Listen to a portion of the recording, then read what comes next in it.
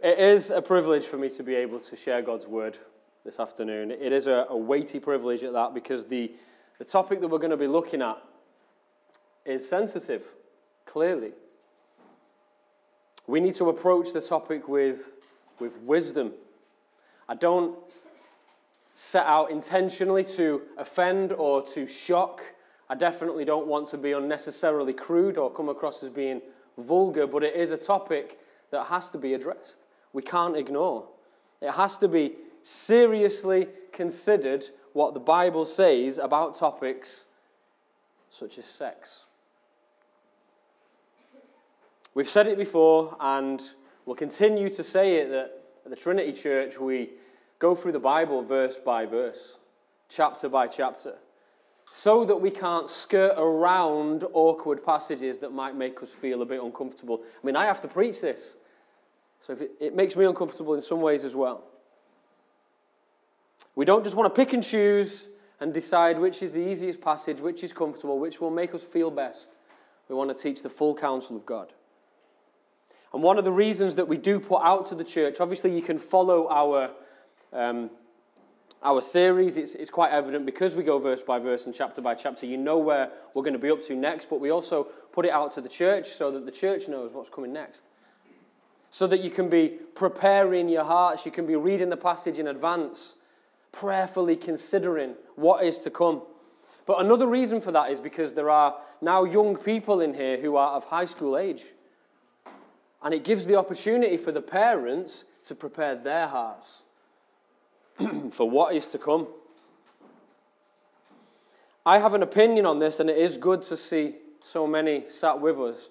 I have an opinion about keeping our young people in the sermon. And my opinion is this: if you send your kids to school, you should have no issue at all with allowing them to stay in a sermon such as this. Because you can guarantee with absolute certainty that the world is incredibly forthright at discipling your children about sex. They're talking about it all the time. They're having images thrust in their faces on screens. Their teachers are telling them what they should and shouldn't experiment about. The friends are talking about it and putting pressure on them. We all know, we've all been to school. We should desire our children, our young people, to have a biblical understanding of relationships, of dating, of marriage, not covering their ears and mollycoddling and pretending everything's going to be okay. And I know it's a big decision, and I don't want to come across as flippant when I say that, but it is so important.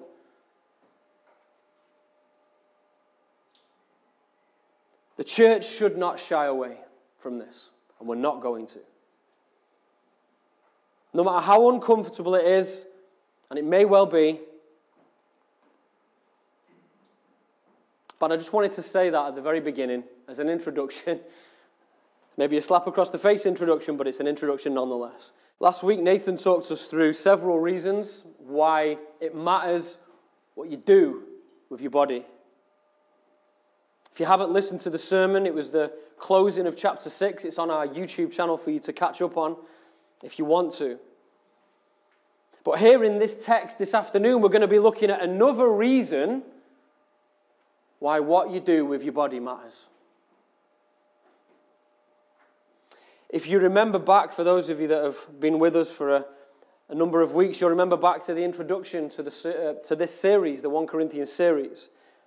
We learned that there'd been several letters, at least 4 letters that had been written from the church in Corinth to the Apostle Paul. 2 of them we have remaining in 1 and 2 Corinthians, and 2 of them are lost. We don't know what was said. We can only make educated guesses, I suppose, or come to educated conclusions on that. So Paul, what Paul is doing here at the beginning of chapter 7 is he's switching his focus. He spent the last 6 chapters, in my opinion,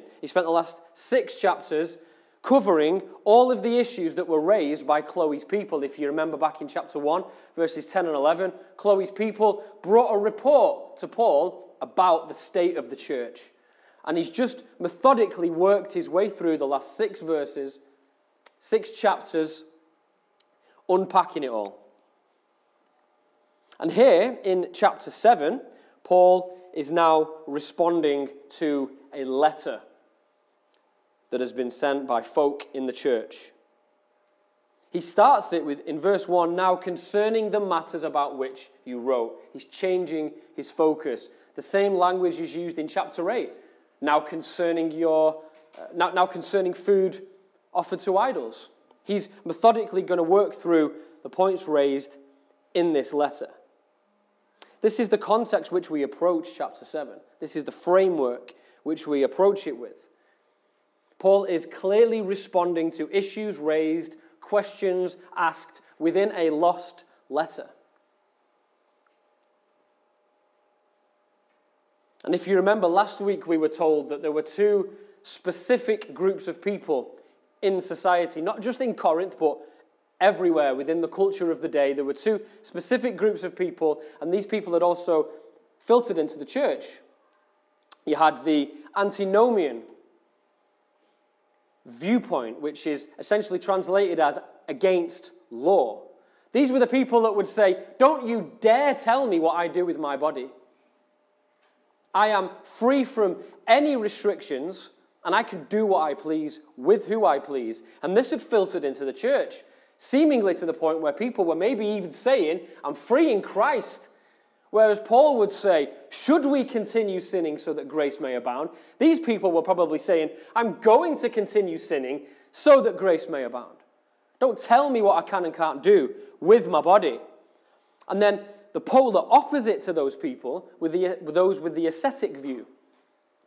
The word there means training or exercise. And these are people who would deny their body of any pleasures that they could, even down to the food that they ate.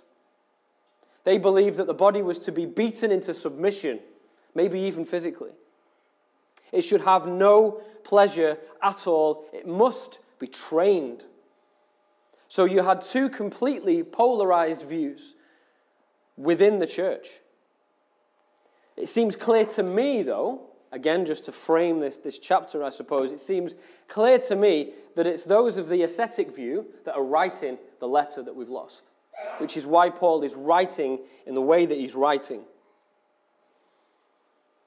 People who thought that they should enforce chastity upon themselves. They'd never been married, they were single, and they'd already decided that they were going to deprive their bodies, they were never going to have any sexual relationships. Those who were in marriage, who maybe had changed their view whilst they were married, had then decided they were going to have complete abstinence. They were no longer going to engage in sexual relationships. Maybe even just one person in that marriage had made that decision for the marriage.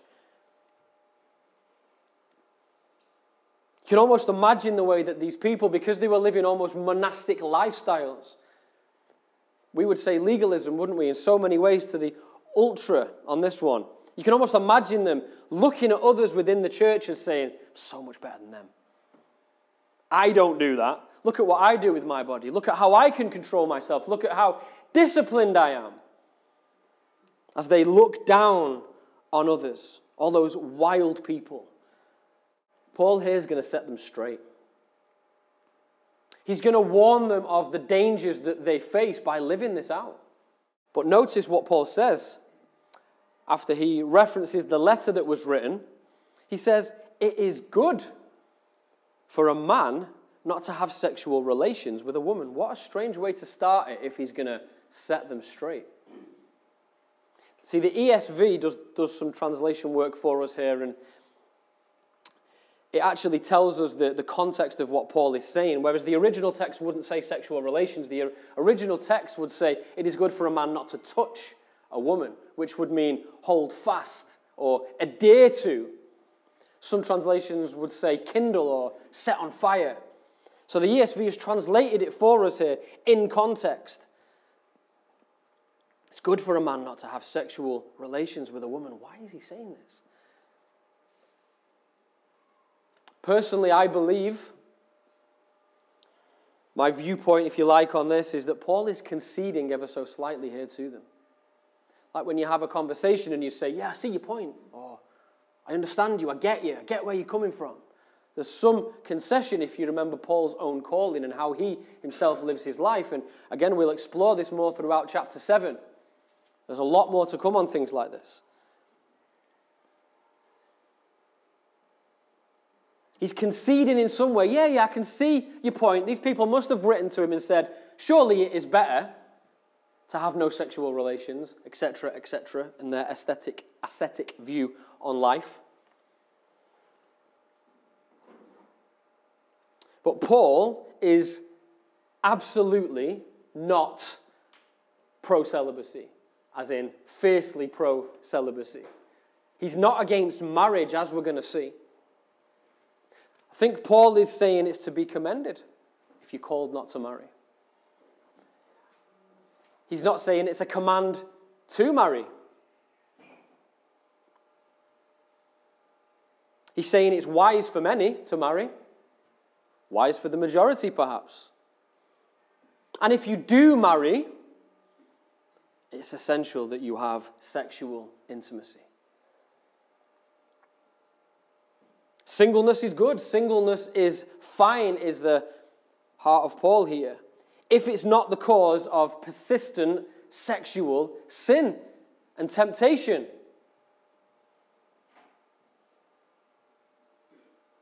Verse 2, he says it, doesn't he? But because, it's already happening, because of the temptation to sexual immorality, each man should have his own wife and each woman her own husband. Paul puts a heavy caveat in place here. Yeah, for the sake of the gospel, there may be grounds for never marrying, never having sexual relations with a woman. But because of the sinful nature of people, because of the constant temptations surrounding, and even within our own hearts, the draw to sexual sin, we should marry. The term that Paul uses there, sexual immorality, is fornication, sexual activity outside of marriage for those who have never been married.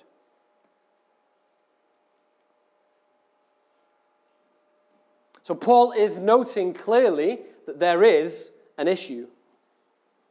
These people think they are strong enough. They've decided their path. They can discipline themselves. They can abstain.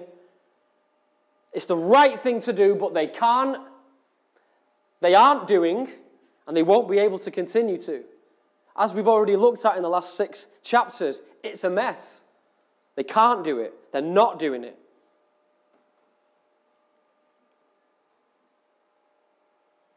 So Paul is going to set things straight. Talking to those that are married and not being sexually intimate. He's going to show them why they should have sex, why it is good. In verse 26 of chapter 7, Paul uses the phrase, in light of the present distress. Now, there are many thoughts on what this could be. I'm going to take it in the context of what we've already looked at.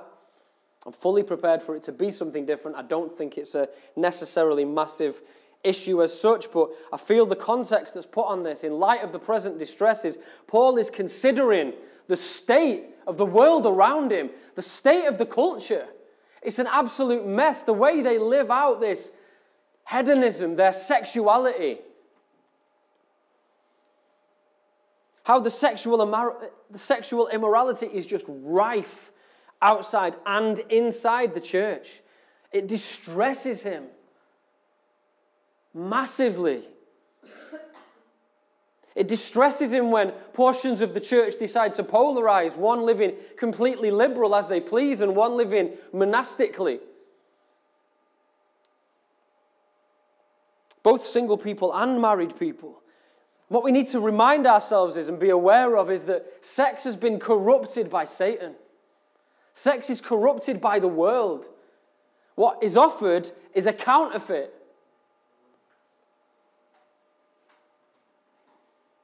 Have sex whenever you want, with whoever you want, without consequence. Take as you please, use somebody, discard of them, and move on to the next.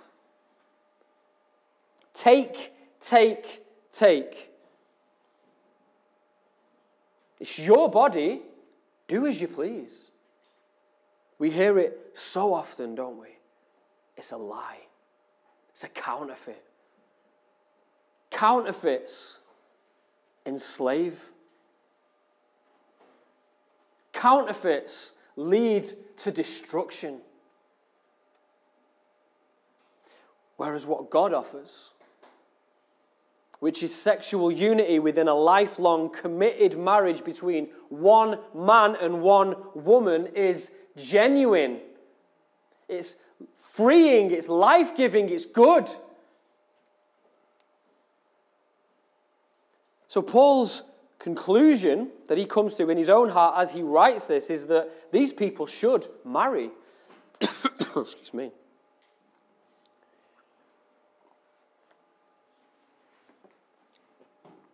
Not just to have sex, of course. It would be wrong of us to take one scripture and say, oh, Paul says we should all, if we want to have sex, we better get married. It would be wrong of us to take one scripture and ignore every other. Take it out of context. We need the full counsel of God, as we've already talked about. So before we do go any further, I just want to take a brief look at marriage itself. What is it? Why is it to be treasured? Why is it that we should defend it? What is biblical marriage? Because just like me, you will have heard, oh, so many times, I don't need a piece of paper to tell someone that I love him. Why should I get married?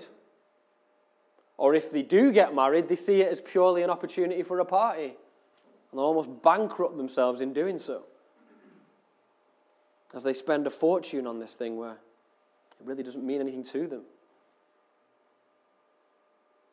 God's design for marriage is, as I said, one man, one woman, in a covenant promise to cherish, to love, to honor, to respect, and to serve each other for God's glory.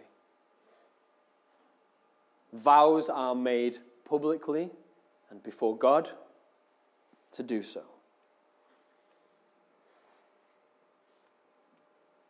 God installed marriage from the beginning. If you think of Genesis chapter 2, when Eve was formed from Adam's side, and in verse 24 we read, therefore a man shall leave his father and his mother and hold fast. There's that language again that we're coming up with. Hold fast to his wife, and they shall become one flesh. The principle of two individuals leaving and cleaving, leaving their family home, joining together in unity and starting their own family. In unity as one. Jesus himself talks about it. In Matthew 19, from verse 3, we read this. And Pharisees came up to him and tested him by asking, is it lawful to divorce one's wife for any cause? He answered, have you not read that he who created them from the beginning made them male and female, and said, therefore a man shall leave his father and his mother and hold fast to his wife, and the two shall become one flesh. So they are no longer two, but one flesh. What therefore God has joined together, let not man separate. It is a lifelong union. Until death do you part. Jesus is clear on this. God installed and established marriage. God gave us sex, not purely to just procreate. God gave us sex to enjoy within this union. Within this committed, lifelong covenant promise. Hebrews chapter 13 verse 4 says, let marriage be held in honor among all, and let the marriage bed be undefiled, for God will judge the sexually immoral and the adulterous. But we read in Proverbs chapter 5, from verse 18, let your fountain be blessed, and rejoice in the wife of your youth, a lovely deer, a graceful doe. Let her breasts fill you at all times with delight. Be intoxicated always in her love. Nothing to cringe about. It's a love letter. As we read through the Song of Solomon, we see the perspective of the husband, and then we hear the response of the wife as they pursue each other and delight in each other. And in Song of Solomon chapter 6, we read this from the husband's perspective: how beautiful and pleasant you are, O loved one, with all your delights. Your stature is like a palm tree, and your breasts are like clusters. I say I will climb the palm tree and lay hold of its fruit. Oh, may your breasts be like clusters of the vine, and the scent of your breath like apples, and your mouth like the best wine. And then the wife responds, it goes down smoothly for my beloved, gliding over lips and teeth. I am my beloved's, and his desire is for me. Come, my beloved. Let us go out into the fields and lodge in the villages. Let us go out early to the vineyards and see whether the vines have budded, whether the grape blossoms have opened and the pomegranates are in bloom. There I will give you my love. Mutual love and affection and enjoying of one another. Enjoying each other's bodies. I'm sure none of you are surprised where I'm going to go next. You knew it was coming. It has to happen. Ephesians 5. And I want to read from verse 22 to verse 33.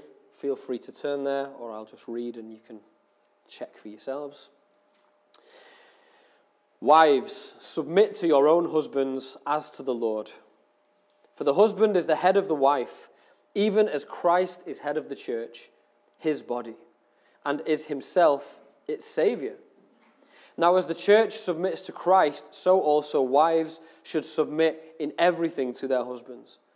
Husbands, love your wives as Christ loved the church and gave himself up for her, that he might sanctify her, having cleansed her by the washing of water with the word, so that he might present the church to himself in splendor, without spot or wrinkle or any such thing, that she might be holy and without blemish.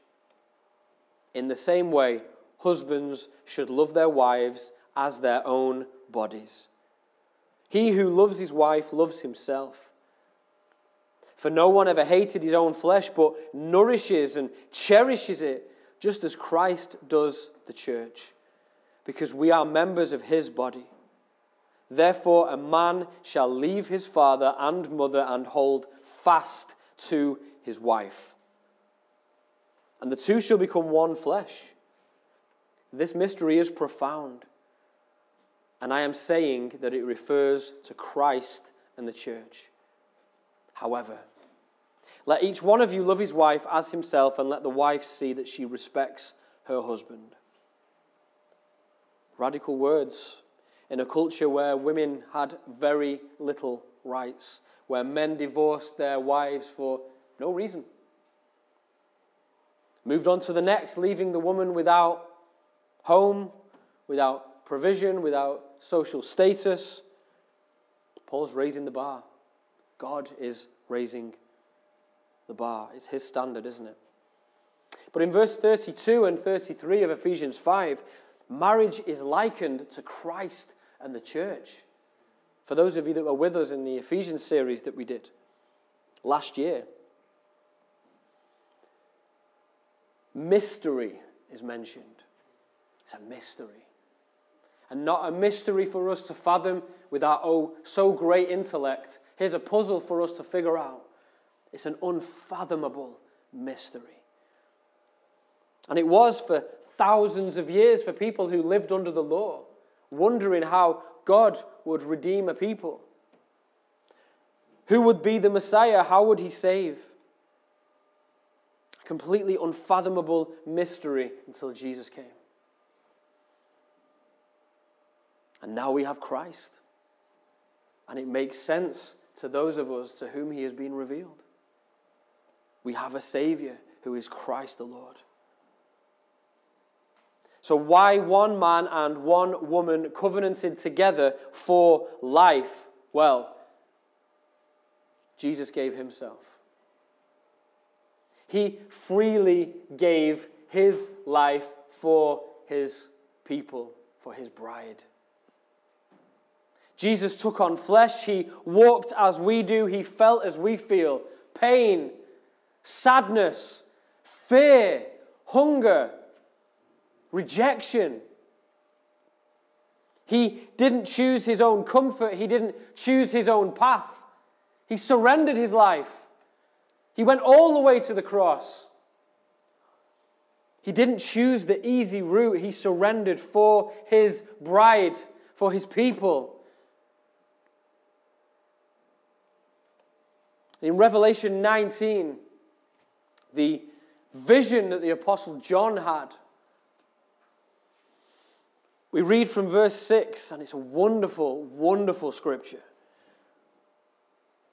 It should thrill our hearts when we read this. Then I heard what seemed to be the voice of a great multitude, like the roar of many waters, the sound of mighty peals of thunder, crying out, Hallelujah! For the Lord our God, the Almighty, reigns. Let us rejoice and exult and give him the glory, for the marriage of the Lamb has come, and his bride has made herself ready. It was granted her to clothe herself with fine linen, bright and pure. For the fine linen is the righteous deeds of the saints. And the angel said to me, Write this, Blessed are those who are invited to the marriage supper of the Lamb.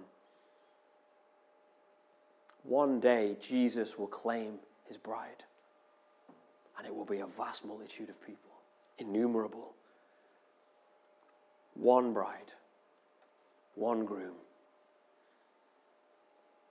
one Lord, one people, forever. One man, one woman, covenanted together, forever.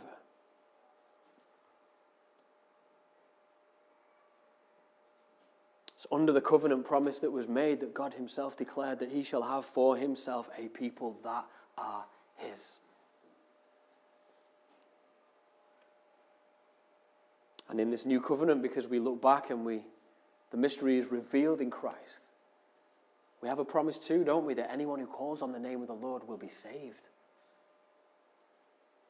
To repent and to believe in Jesus, the only begotten Son.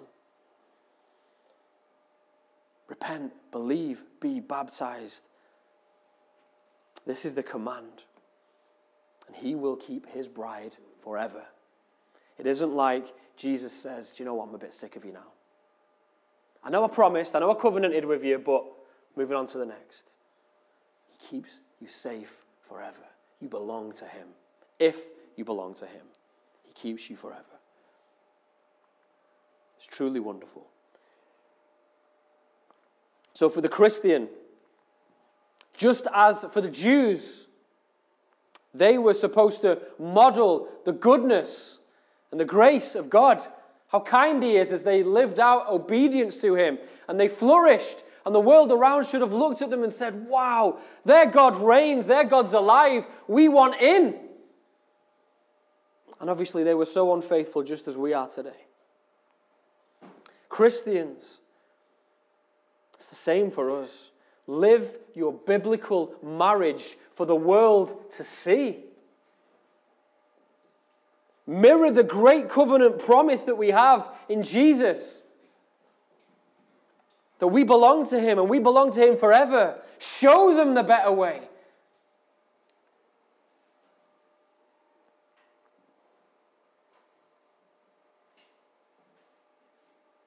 Let's get back to, we could go on and on, I know. Let's go back to the text in verse 3. The husband should give to his wife her conjugal rights, and likewise the wife to her husband. For the wife does not have authority over her own body, but the husband does. Likewise, the husband does not have authority over his body, but the wife does. Here's the explanation of the point mentioned right at the beginning. Here's why it matters what you do with your body, because it doesn't belong to you. It belongs to your wife. It belongs to your husband. Again, for women, as this was written, and maybe even today, it's so liberating, because the idea of men having authority, the husband having authority over their bodies was nothing new. But for them to be told that they also have equal authority over their husband's body, that they have rights, that they can claim, that they should be satisfied sexually. Whoa, this is incredible. But notice the emphasis here in these verses on giving and not getting. Please notice that emphasis. Because if we were to have taken Paul out of context earlier, forgetting scriptures like Ephesians 5, we'd probably think it was okay to get married purely because you wanted to have sex. Forget self-control or just get married. But marriage is a safeguard for us to engage in sexual intimacy. Because we're never more emotionally connected or more vulnerable than at that time. In the God-ordained, God-given, biblical marriage, we strive to honor each other, to love each other, to consider each other highly, to serve and to enjoy serving, as we have been so served by Jesus.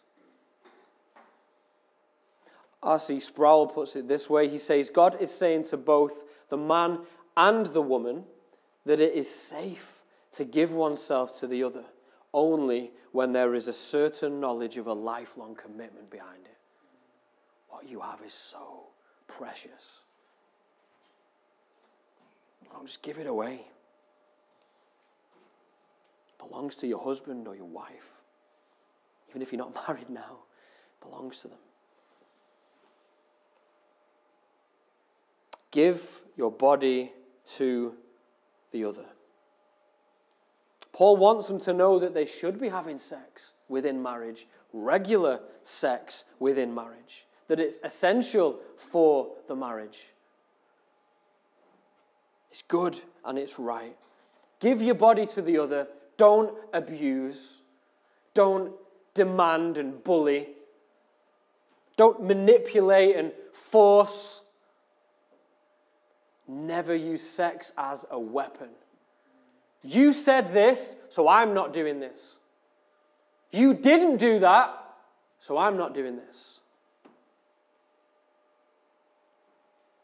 Don't threaten to withhold as if you have power over your own body. It's not honoring to each other, it's not honoring to God, and it's not mirroring the biblical marriage, the great covenant that we should be showing.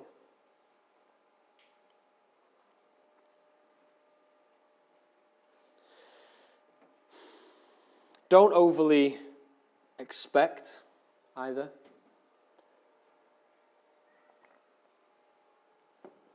Don't assume. What is absolutely essential within your marriage is communication. Clear communication. Regular communication. And always a communication that's putting the other first as you seek to serve them. Genesis 1:27, right at creation. We're told that God created man and woman in his own image. If you are married to an image bearer of a holy, living God. you should cherish your spouse and love them dearly and honor them and treat them with dignity at all times. They're not a commodity for you to use. And the submission that is mentioned in Ephesians 5, wives, is not just nodding and smiling, agreeing with everything and just surrendering your body. Your husband is to love you like Christ loved the church. Your husband is to lay his life down for yours. In other words, he is to submit more. He is to lead you and to serve you and to woo you and to make you safe and provide for you.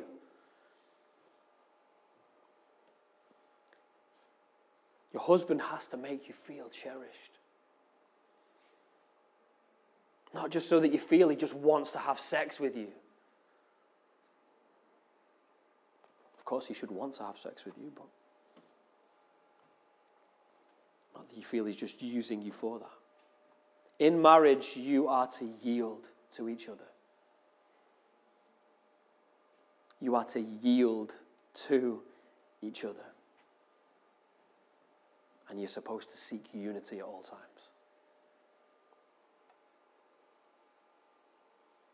Another thing that submission isn't, and this isn't just to the wives, another thing that submission isn't, is sending subliminal messages. Remaining in control and being sarcastic or passively aggressive as you moan about the lack of intimacy. It isn't manipulating the other person, guilting them into things, bribing them, deceiving them, lying to them to get your way. It's not submission to one another. But do not withhold your body. Enjoy sexual intimacy. And this is what Paul is saying. It's God-given. It's essential for your marriage to thrive. God commands you to have sex if you are married. Christians, God commands you to have sex in your marriage. It's needed for the husband and for the wife. It obviously increases the intimacy, it increases the trust. The bond between you is strengthened. But do it to serve. It isn't transactional. It is service. Sex at its core is service. And I know that's completely opposite to what the world will preach, which is why we need to be teaching our children. It's completely the opposite to what the world tells them. Married couples must be intentional in their devotion to the Lord and to each other. Intentional. You have to cultivate your relationship. I used to be a gardener for many years. We have gardeners amongst us. And any of you will know who has a garden, has ever worked in a garden, or knows anything. If you were to turn up and the garden was a complete mess, and you spent a whole day cutting the grass, and maybe you fed the lawn, and you cleared all the flower beds out, removed all the weeds, and trimmed all of the shrubs, and it's the summertime, and you leave, you're not thinking that's going to stay the same. If you come back in a month and we've had a bit of rain and a bit of sun, the grass is long, the weeds have grown, the shrubs need cutting again, you have to continually cultivate your garden. You have to continually cultivate your relationship with your husband or your wife. Husbands, pursue your wife's heart. Date your wife. Wives, let your husband do so. Don't nitpick at him. Allow him.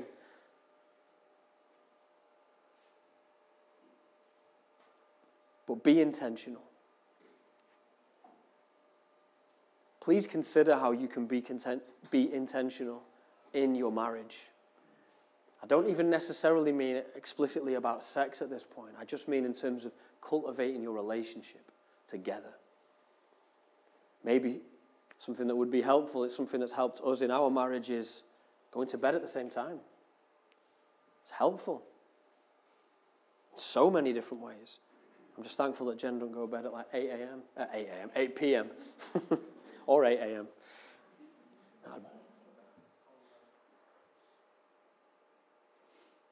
But be aware of each other in regular, constant, good communication. Talk about sex. Talk about expectations. Talk. Don't assume, as I said. You're partners. You are two individuals that have come together as one. Again, just talking about cultivating your relationship. Make your home fun. Have fun together. It's so important. It just builds such a relationship and such strength and unity. Have fun. Have a fun home. Serve one another. Love one another. Have fun together. Cherish each other. Be intentional. It's truly a wonderful thing. So Paul wants the believers here to stop depriving each other and to serve each other with their bodies, their sexual relationships, within marriage, of course. So the moral high ground that these people thought they were taking, which we all like to take every now and again, if we're honest, it wasn't honoring to God, and it wasn't good for their marriage. The moral high ground that they thought they were taking by enforcing this chastity, or maybe declaring themselves to never get married, it was unwise, and it led to sexual sin anyway, as we've already seen in the first 6 chapters. Verse 5 of chapter 7, Paul says, do not deprive one another. Or you could word it in a different way, do not rob one another. Your body's not your own. It belongs to your spouse. Don't make your own decision according to what you think is best for you, and that's it. Decision made. Like it or lump it. You are one. Do not deprive one another, except perhaps, in capital letters I think, should be, by agreement for a limited time, that you may devote yourselves to prayer, then come together again, so that Satan may not tempt you because of your lack of self-control. I think we have another concession here from Paul. Yeah, I can see your point. There may be a reason for a husband and wife not to engage in sexual activity. I can see you might have a point there. But he uses the word perhaps. Perhaps there is. On the rare occasion.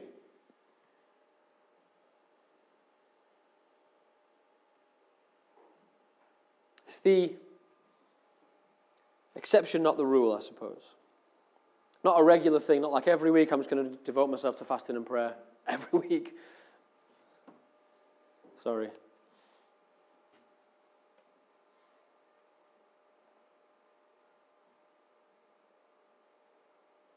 So if and when you do have a time of abstinence within your marriage, it should be for a mutually agreed reason and a mutually agreed time.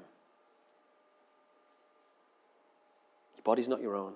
I can't say that enough. After which time, have sex again. And I know I'm making it seem very black and white, and I know there's a whole load of circumstances that can factor in. I'm very aware of that. Things that could be agreed upon, things that you're praying about, things that happen in life can be so different and so varied, can't it? Maybe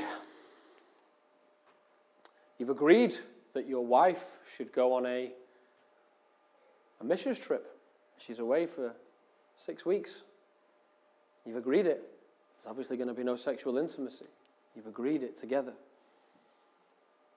Maybe you are really weighed down by something heavy. Maybe you have a wayward child and you are desperately seeking the Lord, or there is something that you want breakthrough in your life and you mutually agree together to fast and to pray and to abstain. However, I would actually say that sexual intimacy strengthens your prayer life together and strengthens the bond. But maybe there are reasons, and I'm sure there are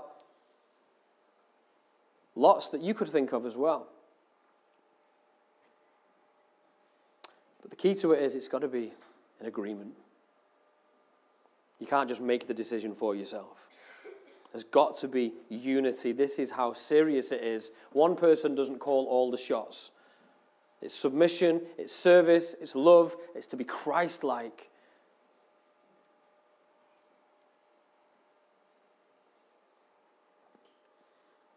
Sex life can be hindered for so many different things. I know that. There could be abuse in your past that has just left so much damage, and understandably so, and I don't intend to be flippant with this or make it sound easy at all. But this is why communication is so absolutely essential. Maybe there's health concerns. As I say, there are a whole host of reasons, but if you're cultivating your relationship, if you're in a home that you are regularly pursuing your wife and enjoying each other and having fun together and having, dating each other and just enjoying being together and cultivating your relationship, you can talk about these things. You can work through these things. It's almost impossible for me to say what a time would look like because there are so many variants that could be factored into this. Romans 5, from verse 6. For while we were still weak, at the right time Christ died for the ungodly. For one will scarcely die for a righteous person, though perhaps for a good person one would dare even to die. But God shows his love for us in that while we were still sinners, Christ died for us. Since therefore we have now been justified by his blood, much more shall we be saved by him from the wrath of God. For if while we were enemies, we were reconciled to God by the death of his Son, much more, now that we are reconciled, shall we be saved by his life. More than that, we also rejoice in God through our Lord Jesus Christ, through whom we have now received reconciliation. God is so kind and so loving that even while we were his enemies, he sent his Son. Christ died for us so that we could be saved, so that we could live, that we could be united with him. Song of Solomon, chapter 2. From the wife's perspective, again from verse 3, reads like this, verse 3 and 4. As an apple tree among the trees of the forest, so is my beloved among the young men. With great delight I sat in his shadow, and his fruit was sweet to my taste. He brought me to the banqueting house, and his banner over me was love. Is your banner over your spouse love? Real love? Because your heavenly Father's banner over you is love. You will, if you are in Christ, you will one day feast at the marriage supper of the Lamb because of Jesus, the only begotten Son that was slain for you.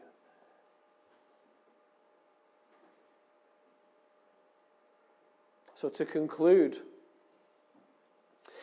a regular, healthy sex life in a Christ-centered, gospel-focused, servant-hearted marriage, in that covenant, it's essential.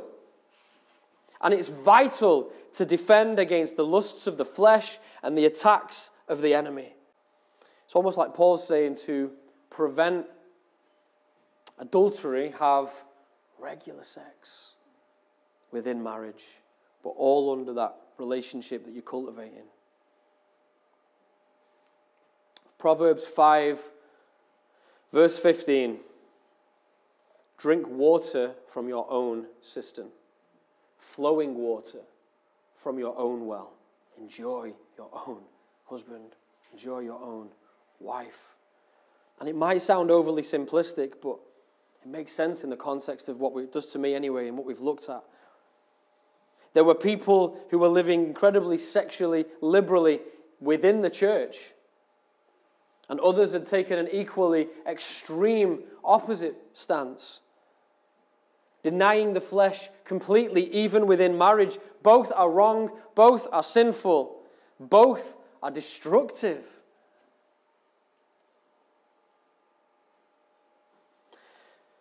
So this afternoon, if you're married, be married for the glory of God. Seek to represent him through the way that you love and you cherish your spouse. Work together for each other. Work together for God's glory in your unity. Have sex.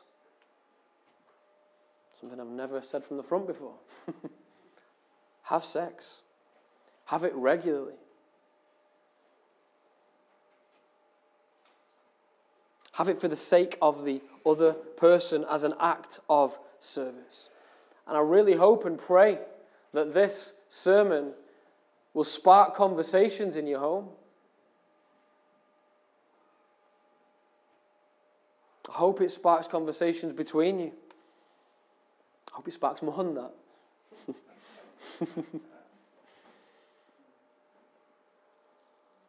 Perhaps it will lead to some of you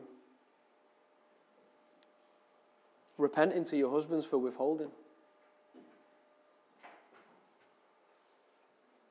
Perhaps it will lead to repentance from a husband who's been bullying or manipulative or domineering.